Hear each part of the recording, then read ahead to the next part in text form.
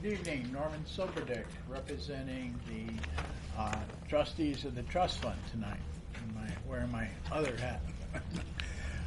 As you know, and I've sent you information that was prepared by our investment advisor, the market has been in, to say, turmoil, and over the last week or so, having the largest weekly loss in several years. And our investment dropped by about $700,000, or a little under 3% for that period of time, which compared to a market correction of 10% was not as severe. Now today the market went up 400 points, so that number is down. It will be reduced. We are long-term investors. We are not short-term investors. We're not traders. We don't get involved with the fear index or the VIX, and we don't come in at the end of the day, which seems to be happening in the marketplace when there's a swoop in between 3:30 and 4 o'clock, and the market can flip, which it has as much as 500 points during that period of time from traders. The principles of our investment have been long-term.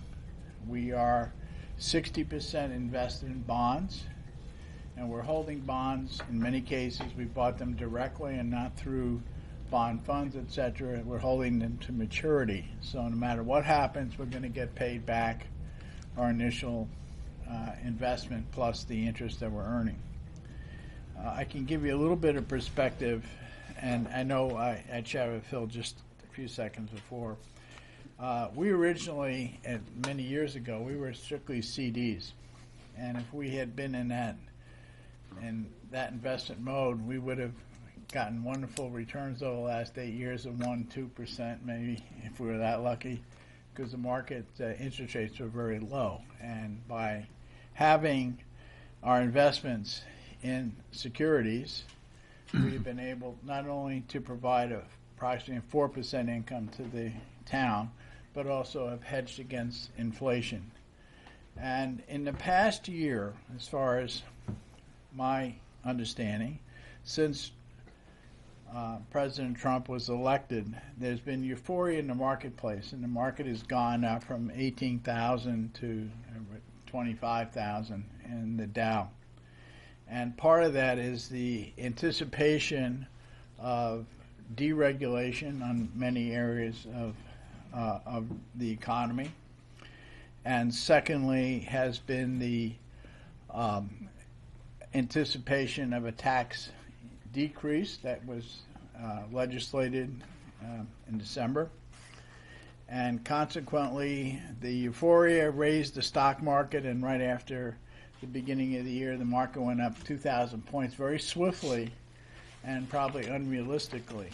And then when the reports came out that there was a 2.9% increase in wages, part of which is coming from legislative increases to minimum wages and corporations with a 20% reduction in their corporate tax rate, paying bonuses to their employees, giving raises to their employees, all these being in the social good.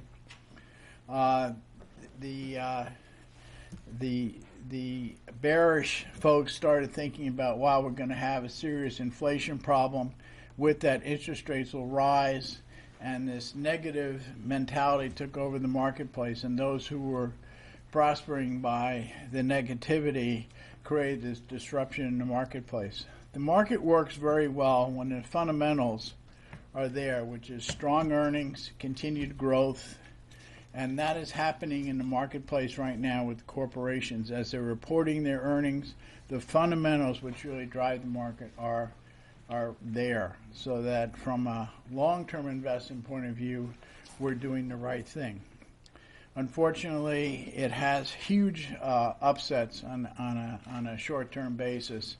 And to the typical individual investor, of which there are many in this community, and the 80 million or so Americans who, or 50 million, whatever the number is, who are invested in mutual funds, etc., to the individual investors, stay the course. Just hang in there with it because the market is volatile, go up and down.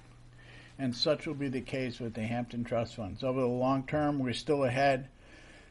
Over the past year, $1 million something, $1.4 million or $1.5 million, we're doing fine, and we still will continue our strategy. I think will continue to work for us, and I remain quite optimistic that as long as our fundamentals are strong, and it appears to be in all regards that is the case, we'll be fine, and we'll recover from this. And I realize it causes a lot of heartache to people when they see the news and the headlines and the tearing of the hair and the skies falling and all that, but it just, live with it. I live with it every day. And but I think we're fine. Thank you. If there's any questions, happy to answer them. Other than that, we wish you a great evening. Thank you for Thank coming you for in. the history lesson. Thanks, Norm.